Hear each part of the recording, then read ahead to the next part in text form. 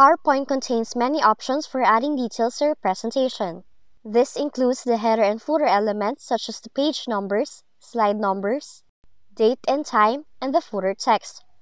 But if you have inserted slide numbers and slide layout placeholders in PowerPoint, and the slide numbers are still not working, you may be able to restore the correct operation by following the steps in this video tutorial.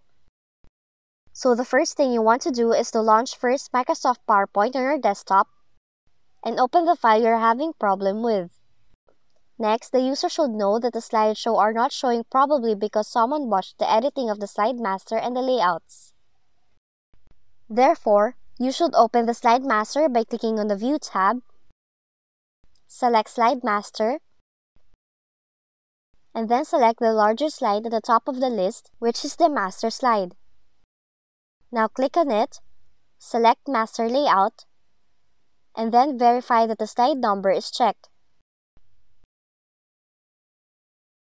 Now you have to go through each of the smaller slides below the master slide, and these are called the layouts.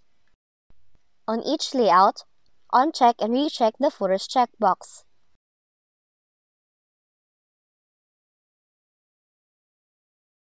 Now go back to the master slide, click the Insert tab, select Header and Footer, put a check mark beside slide number, and then click on Apply to All.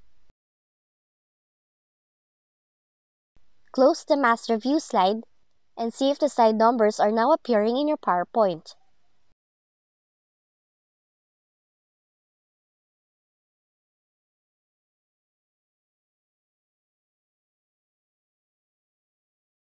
If you found this video helpful, kindly like and subscribe.